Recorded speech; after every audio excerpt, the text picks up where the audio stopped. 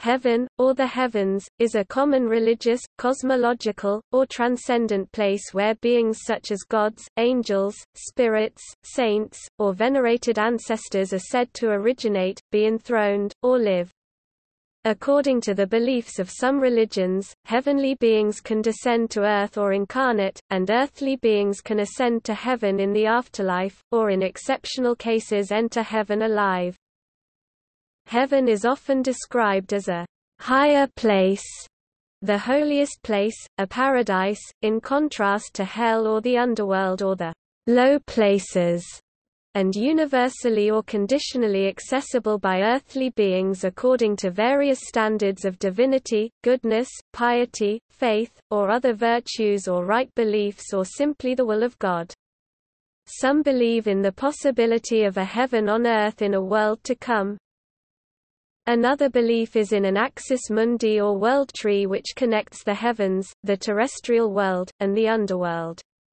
In Indian religions, heaven is considered as Svarga Loka, and the soul is again subjected to rebirth in different living forms according to its karma. This cycle can be broken after a soul achieves moksha or nirvana. Any place of existence, either of humans, souls or deities, outside the tangible world, heaven, hell, or other, is referred to as otherworld.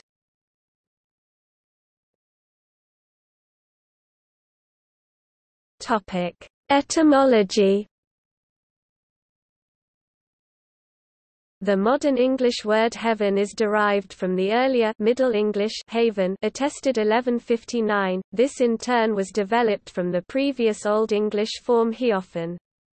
By about 1000, heophan was being used in reference to the Christianized place where God dwells, but originally, it had signified sky, firmament, e.g. in Beowulf, c. 725.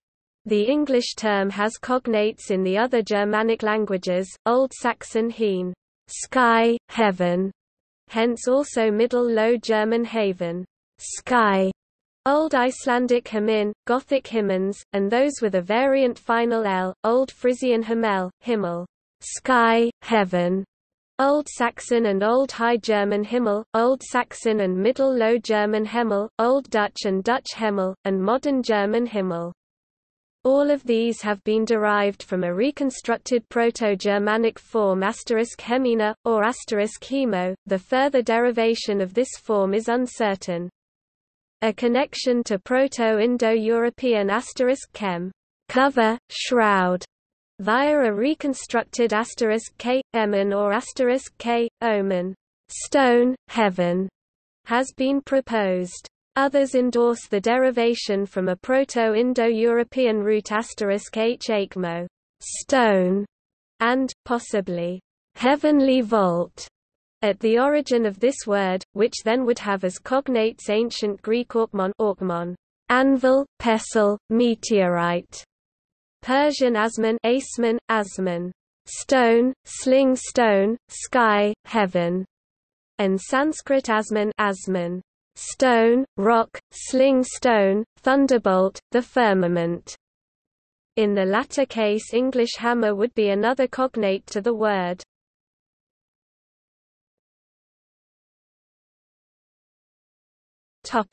Ancient Near East.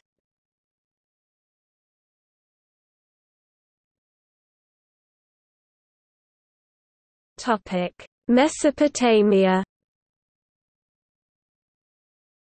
The ancient Mesopotamians regarded the sky as a series of domes, usually 3, but sometimes 7, covering the flat earth. Each dome was made of a different kind of precious stone. The lowest dome of heaven was made of jasper and was the home of the stars. The middle dome of heaven was made of sagilmut stone and was the abode of the Igigi. The highest and outermost dome of heaven was made of Luludanitu stone and was personified as An, the god of the sky. The celestial bodies were equated with specific deities as well. The planet Venus was believed to be Inanna, the goddess of love, sex, and war. The sun was her brother Utu, the god of justice, and the moon was their father Nana. In ancient Near Eastern cultures in general and in Mesopotamia in particular, humans had little to no access to the divine realm. Heaven and earth were separated by their very nature. Humans could see and be affected by elements of the lower heaven, such as stars and storms, but ordinary mortals could not go to heaven because it was the abode of the gods alone. In the Epic of Gilgamesh, Gilgamesh says to Enkidu, "Who can go up to heaven, my friend? Only the gods dwell with Shamash forever." Instead, after a person died, his or her soul went to Kur, later known as Urkala, a dark shadowy underworld, located deep below the surface of the earth. All souls went to the same afterlife, and a person's actions during life had no impact on how he would be treated in the world to come. Nonetheless, funerary evidence indicates that some people believed that Inanna had the power to bestow special favors upon her devotees in the afterlife. Despite the separation between heaven and earth, humans sought access to the gods through oracles and omens. The gods were believed to live in heaven, but also in their temples, which were seen as the channels of communication between earth and heaven, which allowed mortal access to the gods. The Ikur temple in Nippur was known as the Dur and Key, the mooring rope of heaven and earth. It was widely thought to have been built and established by Enlil himself.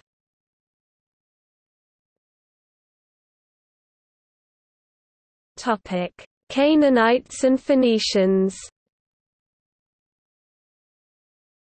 Almost nothing is known of Bronze Age pre-1200 BC Canaanite views of heaven, and the archaeological findings at Ugarit, destroyed c.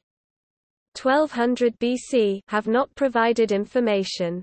The 1st century Greek author Philo of Byblos may preserve elements of Iron Age Phoenician religion in his Sanchuniathon.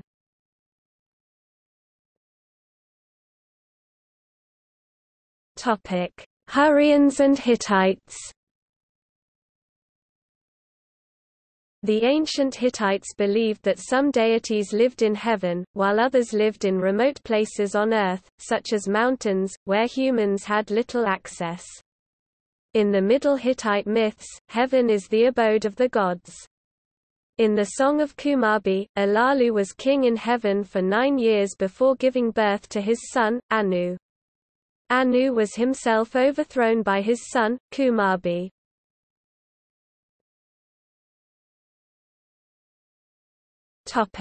Abrahamic religions.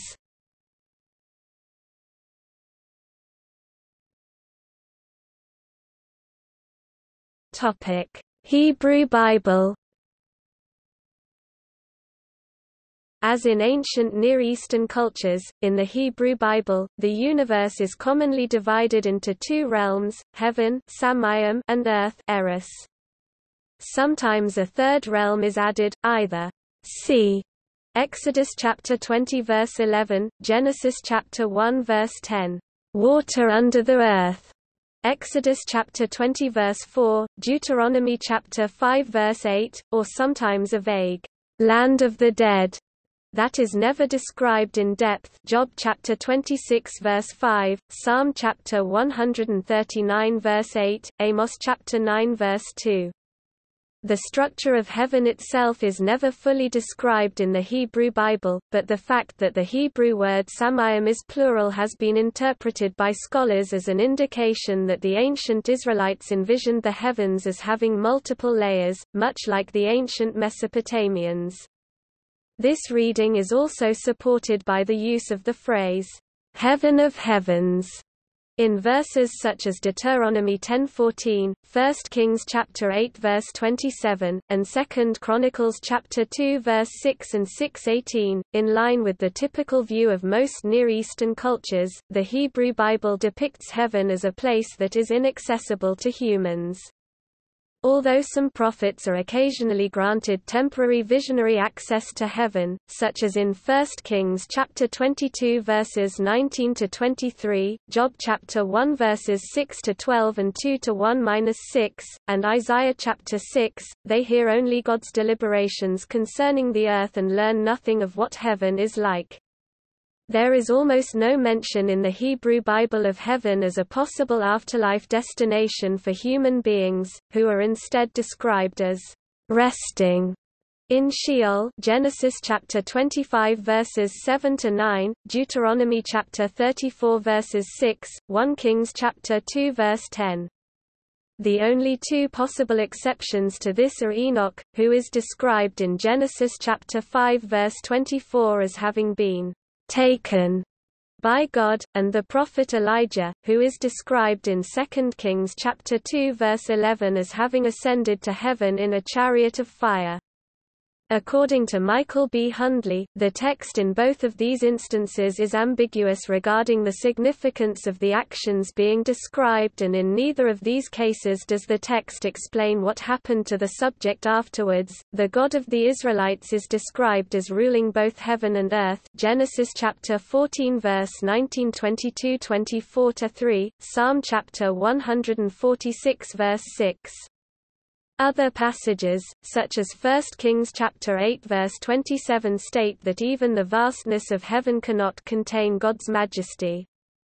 A number of passages throughout the Hebrew Bible indicate that heaven and earth will one day come to an end. Psalm chapter 102 verses 26 to 27, Isaiah chapter 13 verse 5, 14:26, 24:18, 51 to 6, Jeremiah chapter 4 verses 23 to 28, and Zephaniah chapter 1 verses 2 to 3 and 18. This view is paralleled in other ancient Near Eastern cultures, which also regarded heaven and earth as vulnerable and subject to dissolution. However, the Hebrew Bible differs from other ancient Near Eastern cultures in that it portrays the God of Israel as independent of creation and unthreatened by its potential destruction. Because most of the Hebrew Bible concerns the God of Israel's relationship with his people, most of the events described in it take place on earth, not in heaven. The Deuteronomistic source, Deuteronomistic history, and priestly source all portray the temple in Jerusalem as the sole channel of communication between earth and heaven.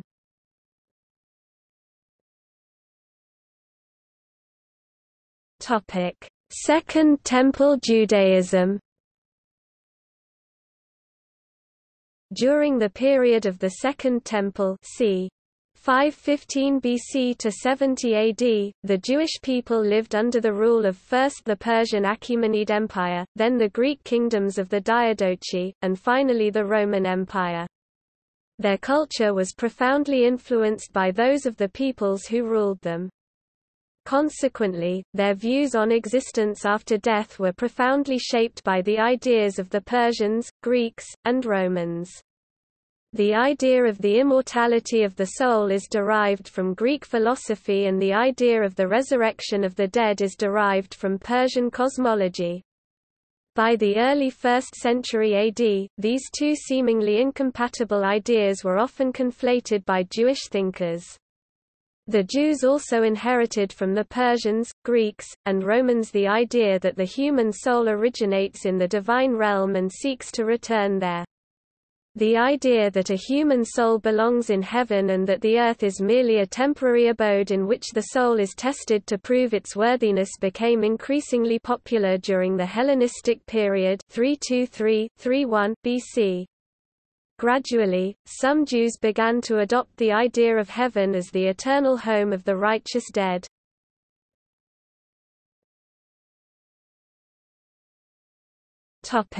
New Testament and early Christianity. Descriptions of heaven in the New Testament are more fully developed than those in the Old Testament, but are still generally vague.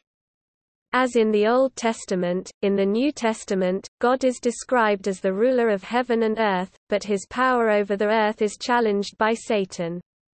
Sayings of Jesus recorded in the Gospels of Mark and Luke speak of the kingdom of God, Greek, Basileia tou Theo, Basileia tou Theo, while the Gospel of Matthew more commonly uses the term, kingdom of heaven, Greek, Basileia ton o Uranon, Basileia ton o Uranon.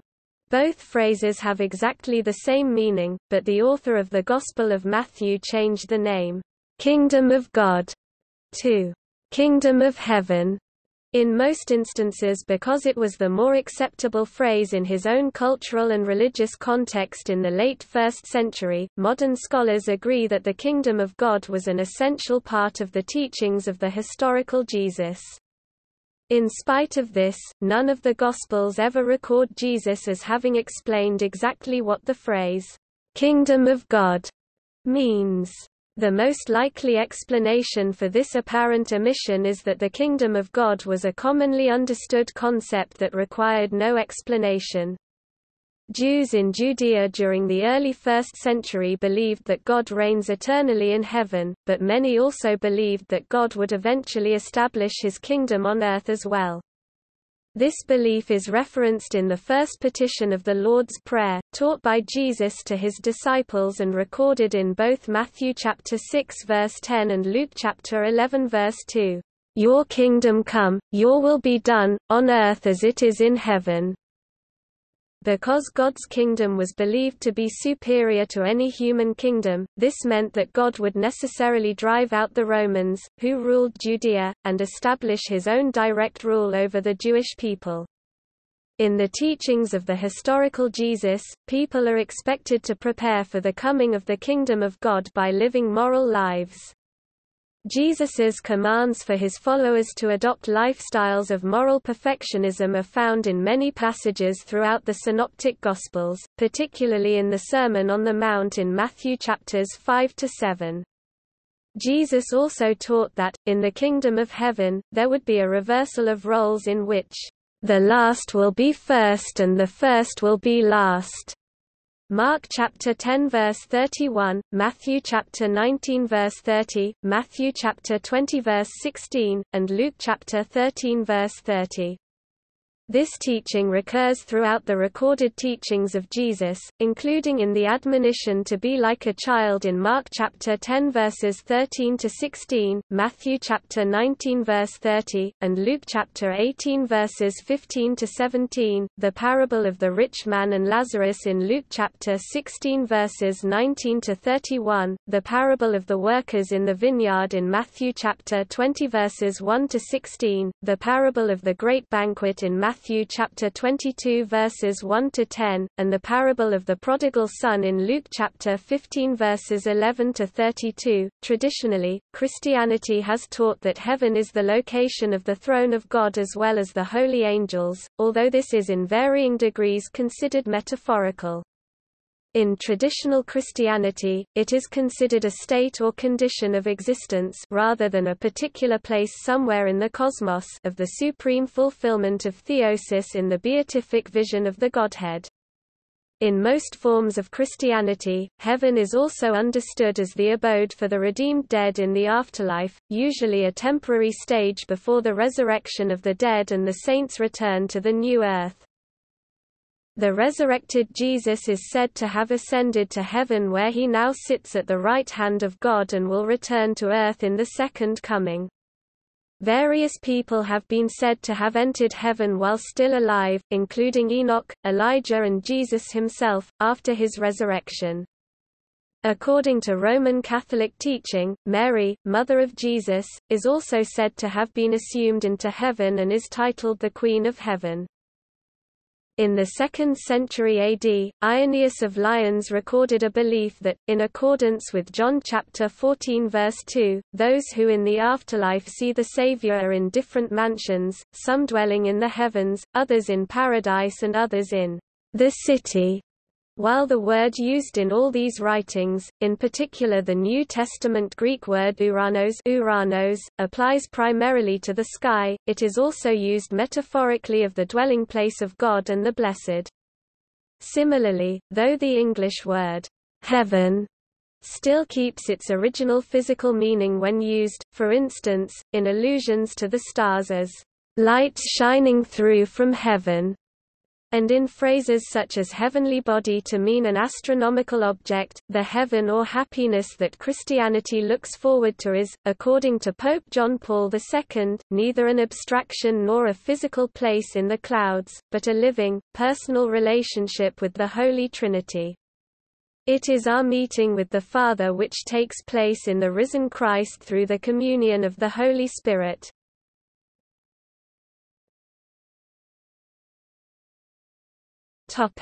Rabbinical Judaism.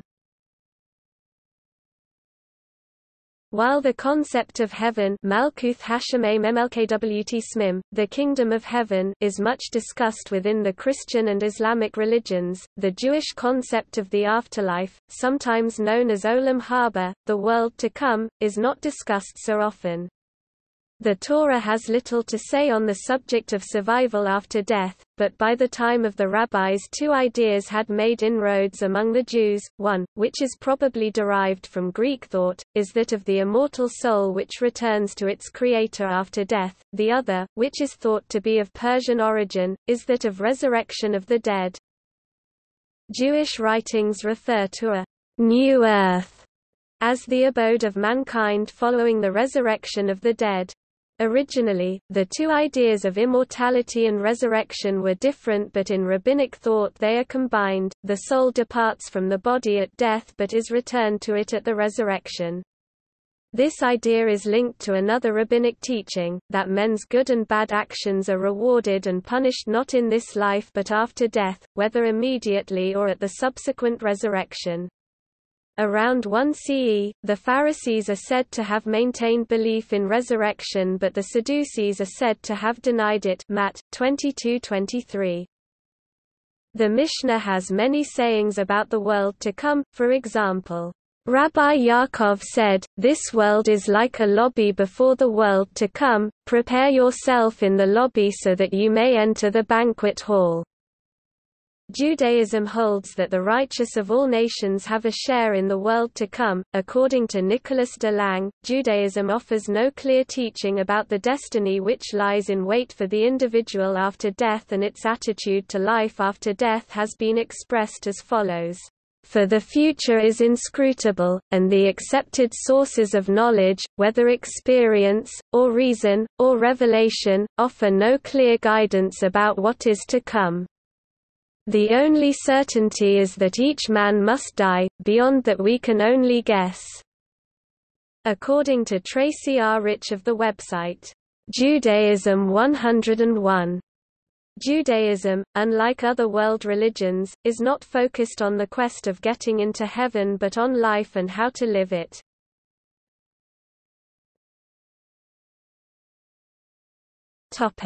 Kabbalah Jewish mysticism. In order from lowest to highest, the seven heavens, Shamayim, Samayim according to the Talmud, are listed alongside the angels who govern them. Valon, Wilwan or Arapil, the first heaven, governed by Archangel Gabriel, is the closest of heavenly realms to the earth. It is also considered the abode of Adam and Eve. Rachir, Raukiya, the second heaven, is dually controlled by Zechariel and Raphael. It was in this heaven that Moses, during his visit to paradise, encountered the angel Nuriel, who stood 300 parasangs high, with a retinue of 50 myriads of angels all fashioned out of water and fire. Also, Rachir is considered the realm where the fallen angels are imprisoned and the planets fastened. Shehakim, Seyakim Shetchakim, the third heaven, under the leadership of Anahel, serves as the home of the Garden of Eden and the Tree of Life. It is also the realm where manna, the holy food of angels, is produced. The second book of Enoch, meanwhile, states that both paradise and hell are accommodated in Shehakim, with hell being located simply on the northern side. Ma'on, Me'on, the fourth heaven, is ruled by the archangel Michael, and according to Talmud Hagiga 12, it contains the heavenly Jerusalem, the temple, and the altar. Makon, Makon, the fifth heaven, is under the administration of Samael. It is also where the Isham and the song-uttering choirs reside. Zebul, Zibul, the sixth heaven falls under the jurisdiction of Sakil. Araboth, Arabwt Aravath, the seventh heaven, under the leadership of Kasil, is the holiest of the seven heavens because it houses the throne of glory attended by the seven archangels and serves as the realm in which God dwells. Underneath the throne itself lies the abode of all unborn human souls. It is also considered the home of the seraphim, the cherubim, and the Hayoth. Islam. The Quran contains many references to an afterlife in Eden for those who do good deeds. Regarding the concept of heaven Jannah in the Quran, verse 35 of Surah Al-Ra'd says, "The parable of the garden which the righteous are promised. Beneath it flow rivers. Perpetual is the fruits thereof and the shade therein. Such is the end of the righteous, and the end of the unbelievers is the fire." Quran 13:35. Islam rejects the concept of original sin, and Muslims believe that all human beings are born pure. Children automatically go to heaven when they die, regardless of the religion of their parents. The concept of heaven in Islam differs in many respects to the concept in Judaism and Christianity. Heaven is described primarily in physical terms as a place where every wish is immediately fulfilled when asked. Islamic texts describe a mortal life in heaven as happy, without negative emotions. Those who dwell in heaven are said to wear costly apparel, partake in exquisite banquets, and recline on couches inlaid with gold or precious stones. Inhabitants will rejoice in the company of their parents, spouses, and children. In Islam, if one's good deeds outweigh one's sins, then one may gain entrance to heaven. Conversely, if one's sins outweigh their good deeds, they are sent to hell. The more good deeds one has performed, the higher the level of heaven one is directed to. It has been said that the lowest level of heaven, the first one, is already over 100 times better than the greatest life on earth. Houses are built by angels for the occupants using solid gold. Verses which describe heaven include, Quran 13:35, Quran 18:31, Quran 38-49-54, Quran 35-33-35, Quran 52-17-27, Quran 78-31-34. Islamic texts refer to several levels of heaven: Firdus or paradise, Adn Eden, Jannatun Na'im, heaven of delight, Mawa refuge, Darussalam, home of peace, Darul Maqama, home of permanence, Al-Mukamul Amin, the secure place, and Jannatul Khuld, heaven of immortality.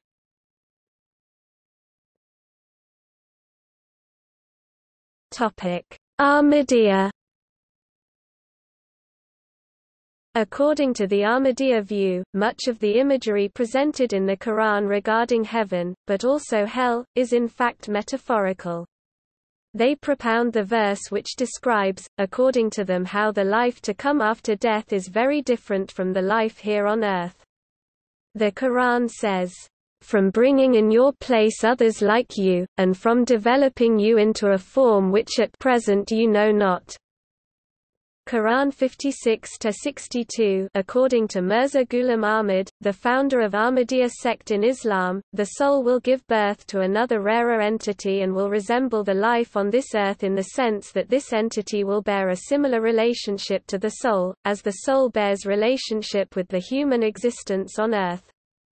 On earth, if a person leads a righteous life and submits to the will of God, his or her tastes become attuned to enjoying spiritual pleasures as opposed to carnal desires.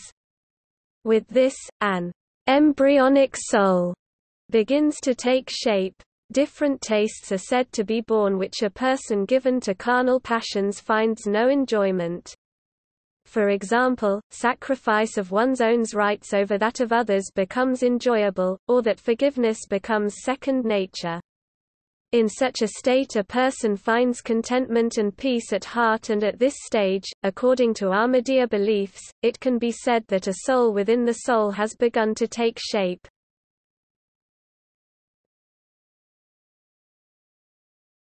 Bahá'í Faith. The Bahá'í Faith regards the conventional description of heaven and hell as a specific place as symbolic. The Bahá'í writings describe heaven as a spiritual condition, where closeness to God is defined as heaven. Conversely, hell is seen as a state of remoteness from God. Baha'u'llah, the founder of the Bahá'í Faith, has stated that the nature of the life of the soul in the afterlife is beyond comprehension in the physical plane, but has stated that the soul will retain its consciousness and individuality and remember its physical life. The soul will be able to recognize other souls and communicate with them. For Baha'is, entry into the next life has the potential to bring great joy. Baha'u'llah likened death to the process of birth. He explains, "The world beyond is as different from this world as this world is different from that of the child while still in the womb of its mother." The analogy to the womb in many ways summarizes the Bahá'í view of earthly existence. Just as the womb constitutes an important place for a person's initial physical development, the physical world provides for the development of the individual soul. Accordingly, Baha'is view life as a preparatory stage, where one can develop and perfect those qualities which will be needed in the next life. The key to spiritual progress is to follow the path outlined by the current manifestation of God, which Baha'is believe is currently Baha'u'llah. Baha'u'llah wrote, "Know thou, of a truth, that if the soul of man hath walked in the ways of God, it will, assuredly return and be gathered to the glory of the Beloved." The Bahá'í teachings state that there exists a hierarchy of souls in the afterlife, where the merits of each soul determines their place in the hierarchy, and that souls lower in the hierarchy cannot completely understand the station of those above. Each soul can continue to progress in the afterlife, but the soul's development is not entirely dependent on its own conscious efforts, the nature of which we are not aware, but also augmented by the grace of God, the prayers of others, and good deeds performed by others on earth in the name of that person.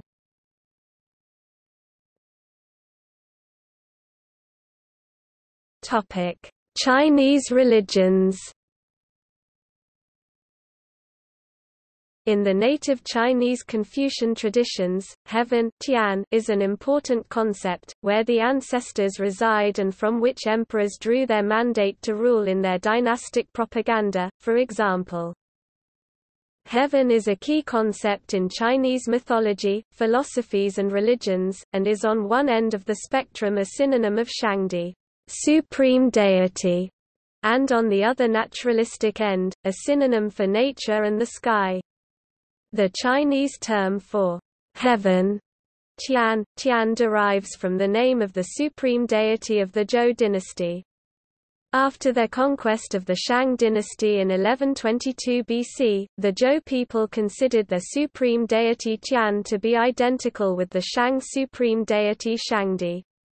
The Zhou people attributed heaven with anthropomorphic attributes, evidenced in the etymology of the Chinese character for heaven or sky, which originally depicted a person with a large cranium. Heaven is said to see, hear and watch over all men, heaven is affected by man's doings, and having personality, is happy and angry with them. Heaven blesses those who please it and sends calamities upon those who offend it. Heaven was also believed to transcend all other spirits and gods, with Confucius asserting, "He who offends against heaven has none to whom he can pray." Other philosophers born around the time of Confucius such as Mozi took an even more theistic view of heaven, believing that heaven is the divine ruler, just as the Son of Heaven, the King of Zhou, is the earthly ruler. Mozi believed that spirits and minor gods exist, but their function is merely to carry out the will of heaven, watching for evil doers and punishing them. Thus they function as angels of heaven and do not detract from its monotheistic government of the world.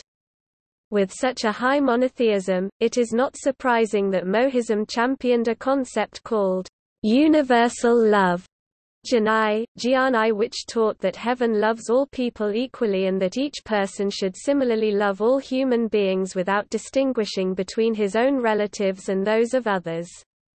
In Mosey's Will of Heaven, Tianji he writes, Mosey criticized the Confucians of his own time for not following the teachings of Confucius.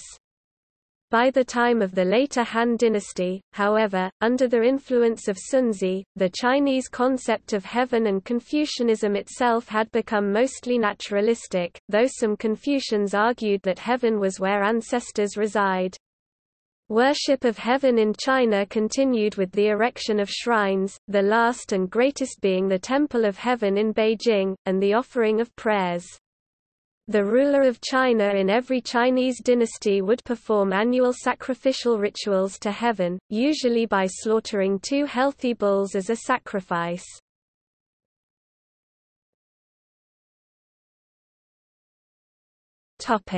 Indic religions.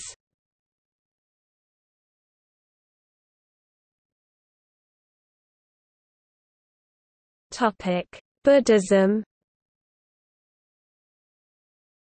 In Buddhism there are several heavens, all of which are still part of samsara, illusionary reality. Those who accumulate good karma may be reborn in one of them. However, their stay in heaven is not eternal. Eventually they will use up their good karma and will undergo rebirth into another realm, as a human, animal or other being. Because heaven is temporary and part of samsara, Buddhists focus more on escaping the cycle of rebirth and reaching enlightenment, nirvana. Nirvana is not a heaven but a mental state. According to Buddhist cosmology, the universe is impermanent and beings transmigrate through a number of existential planes, in which this human world is only one realm or path. These are traditionally envisioned as a vertical continuum with the heavens existing above the human realm, and the realms of the animals, hungry ghosts and hell beings existing beneath it. According to Jan Chosen Bays in her book, Jizo, Guardian of Children, Travelers, and Other Voyages, the realm of the Asura is a later refinement of the heavenly realm and was inserted between the human realm and the heavens. One important Buddhist heaven is the Trayastrimsa, which resembles Olympus of Greek mythology. In the Mahayana worldview, there are also pure lands which lie outside this continuum and are created by the Buddhas upon attaining enlightenment. Rebirth in the Pure Land of Amitabha is seen as an assurance of Buddhahood, for once reborn there, beings do not fall back into cyclical existence unless they choose to do so to save other beings, the goal of Buddhism being the obtainment of enlightenment and freeing oneself and others from the birth-death cycle. The Tibetan word bardo means literally, intermediate state. In Sanskrit the concept has the name Antarabhava.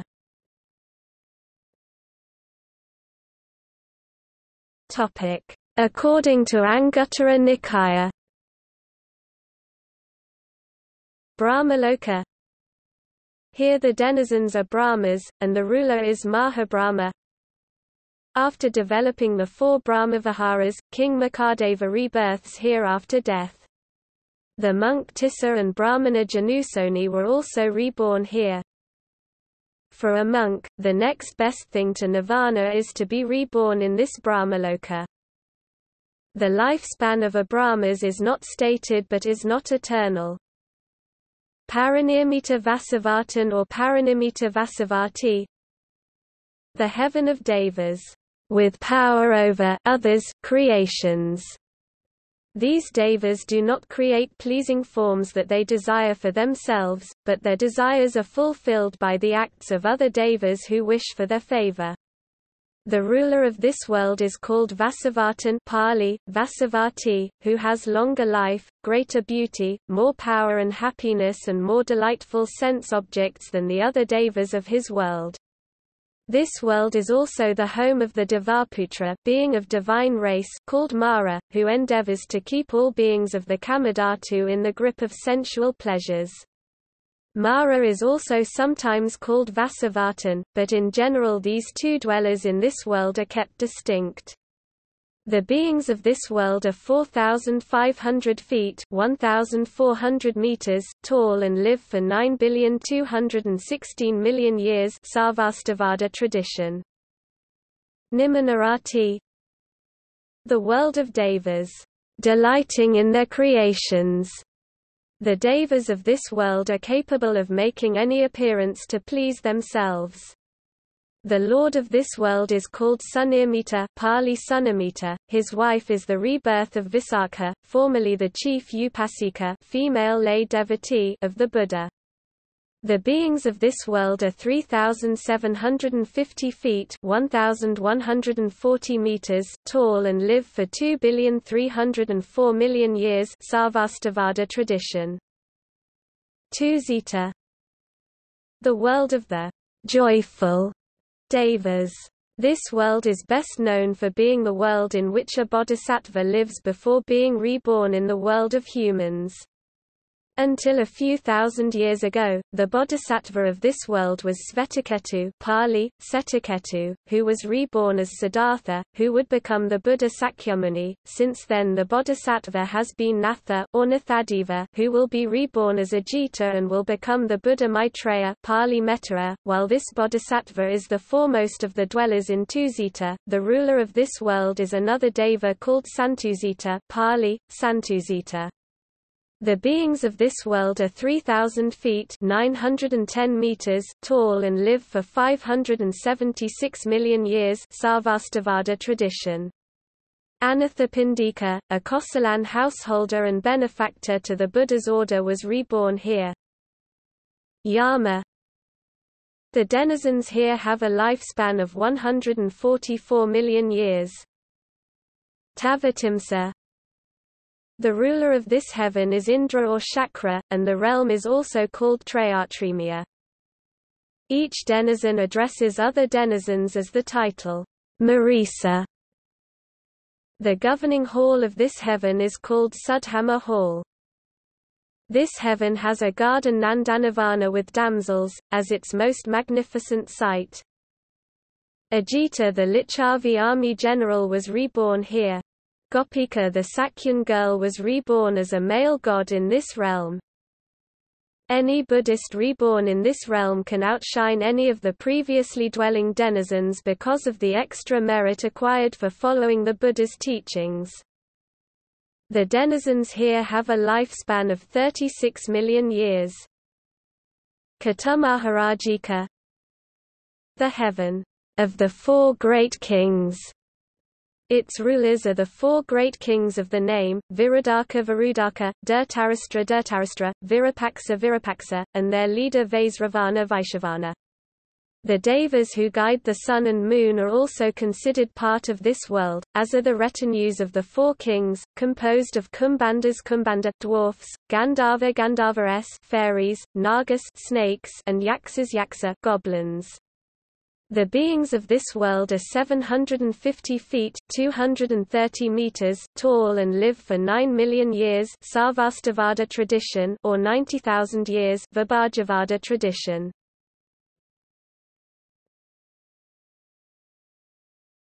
Topic: Tibetan Buddhism. There are 5 major types of heavens. Akanishtha or Garnaviha. This is the most supreme heaven wherein beings that have achieved nirvana live for eternity. Heaven of the Jinas. Heavens of formless spirits. These are 4 in number. Brahmaloka. These are 16 in number, and are free from sensuality. Devaloka. These are 6 in number, and contain sensuality.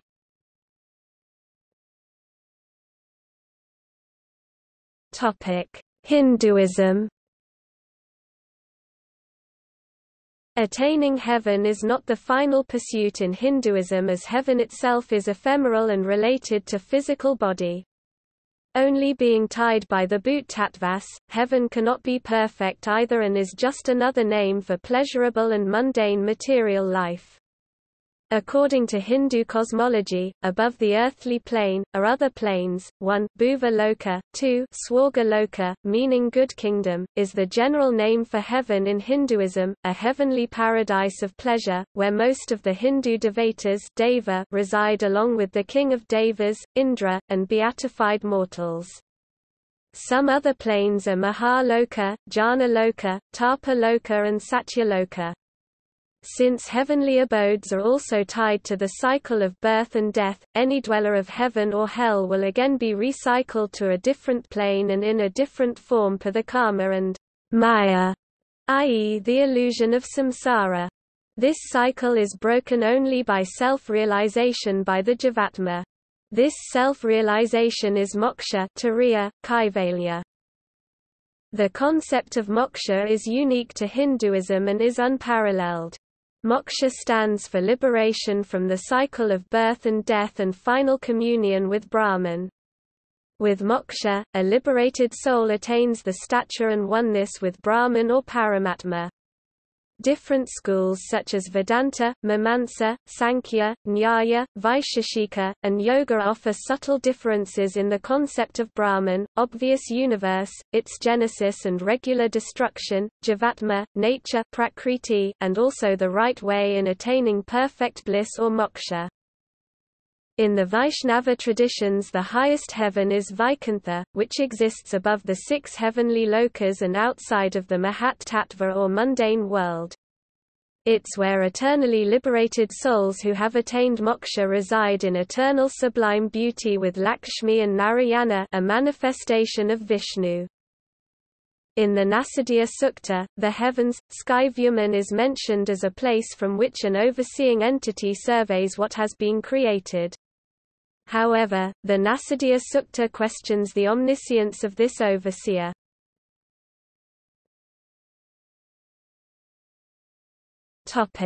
Jainism. The shape of the universe as described in Jainism is shown alongside. Unlike the current convention of using north direction as the top of map, this uses south as the top. The shape is similar to a part of human form standing upright. The Deva Loka heavens are at the symbolic chest, where all souls enjoying the positive karmic effects reside. The heavenly beings are referred to as Devas masculine form and Devis feminine form. According to Jainism, there is not one heavenly abode, but several layers to reward appropriately the souls of varying degree of karmic merits. Similarly, beneath the waist are the Narka Loka hell. Human, animal, insect, plant and microscopic life forms reside on the middle. The pure souls who reached Siddha status reside at the very south end top of the universe. They are referred to in Tamil literature as Tenpalata Kural 43.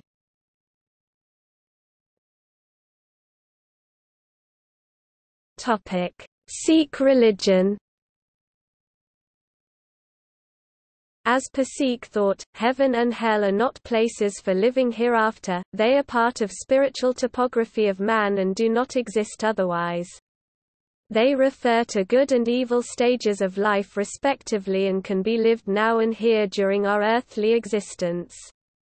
For example, Bhagat Kabir rejects the otherworldly heaven in Guru Granth Sahib and says that one can experience heaven on this earth by doing company of holy people.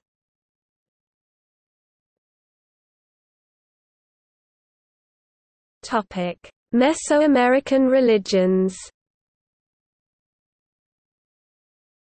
The Nahua people such as the Aztecs, Chichimecs and the Toltecs believed that the heavens were constructed and separated into 13 levels. Each level had from one to many lords living in and ruling these heavens. Most important of these heavens was Omeyocan, place of 2. The 13 heavens were ruled by Ometeotl, the dual lord, creator of the dual Genesis who, as male, takes the name Ometekurtli, two lord, and as female is named Omesawatl, two lady.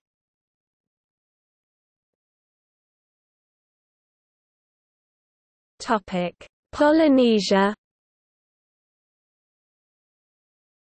In the creation myths of Polynesian mythology are found various concepts of the heavens and the underworld. These differ from one island to another. What they share is the view of the universe as an egg or coconut that is divided between the world of humans, Earth, the upper world of heavenly gods, and the underworld. Each of these is subdivided in a manner reminiscent of Dante's Divine Comedy, but the number of divisions and their names differs from one Polynesian culture to another.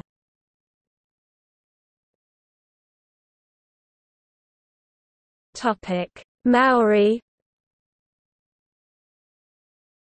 In Maori mythology, the heavens are divided into a number of realms. Different tribes number the heaven differently, with as few as 2 and as many as 14 levels.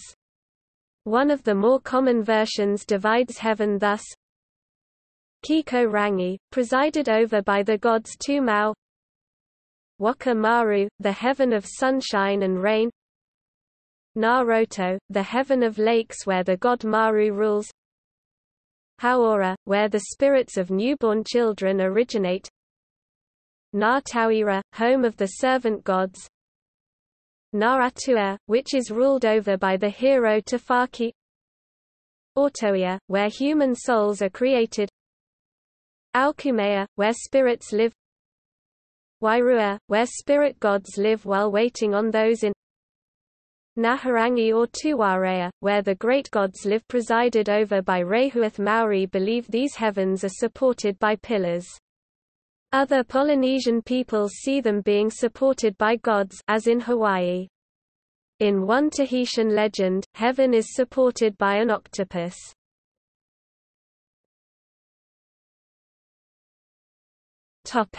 Paumotu, Tuamotus.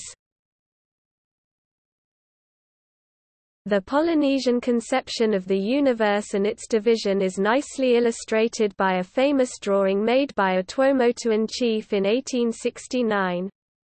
Here, the 9 heavens are further divided into left and right, and each stage is associated with a stage in the evolution of the Earth that is portrayed below. The lowest division represents a period when the heavens hung low over the Earth, which was inhabited by animals that were not known to the islanders. In the third division is shown the first murder, the first burials, and the first canoes, built by Rata. In the fourth division, the first coconut tree and other significant plants are born.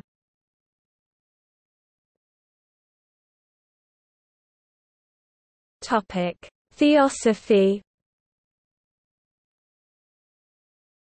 It is believed in Theosophy of Helena Blavatsky that each religion, including Theosophy, has its own individual heaven in various regions of the upper astral plane that fits the description of that heaven that is given in each religion, which a soul that has been good in their previous life on Earth will go to.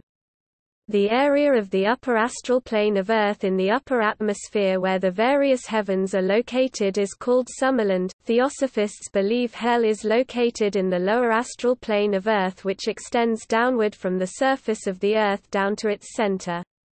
However, Theosophists believe that the soul is recalled back to Earth after an average of about 1,400 years by the lords of karma to incarnate again. The final heaven that souls go to billions of years in the future after they finish their cycle of incarnations is called Devakan.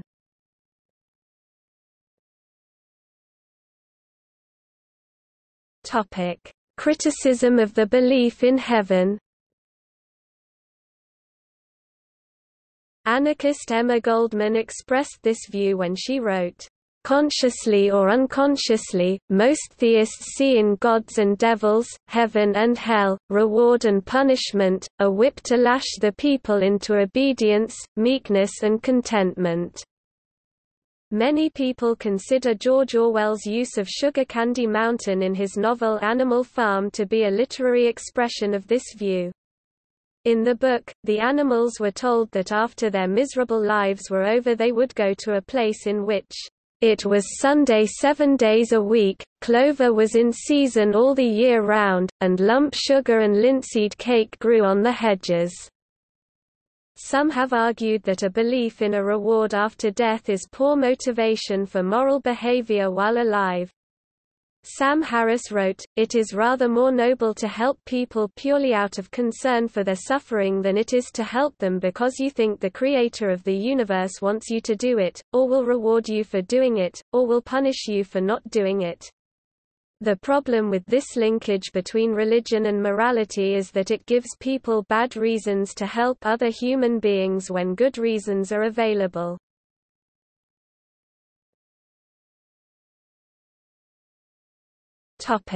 Neuroscience. In Inside the Neolithic Mind, Lewis Williams and Pearce argue that a tiered structure of heaven, along with similarly structured circles of hell, is neurally perceived by members of many cultures around the world and through history. The reports are so similar across time and space that Lewis Williams and Pearce argue for a neuroscientific explanation, accepting the percepts as real neural activations and subjective percepts during particular altered states of consciousness. Many people who come close to death and have near-death experiences report meeting relatives or entering the light in an otherworldly dimension, which share similarities with the religious concept of heaven. Even though there are also reports of distressing experiences and negative life reviews, which share some similarities with the concept of hell, the positive experiences of meeting or entering the light is reported as an immensely intense feeling state of love, peace and joy beyond human comprehension. Together with this intensely positive feeling state, people who have near-death experiences also report that consciousness or a heightened state of awareness seems as if it is at the heart of experiencing a taste of heaven.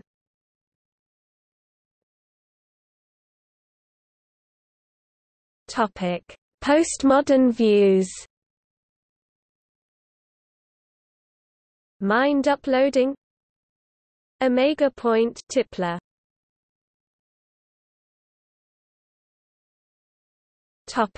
Representations in arts.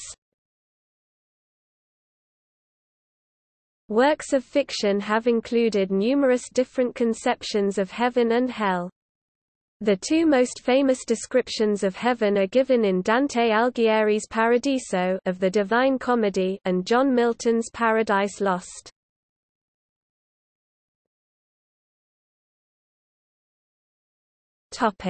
See also: Baptism, Beatification, Death, God, Hell, Indulgence, Paradise, Penance, Purgatory, Redemption, Saint, Salvation, Servant of God, Venerable.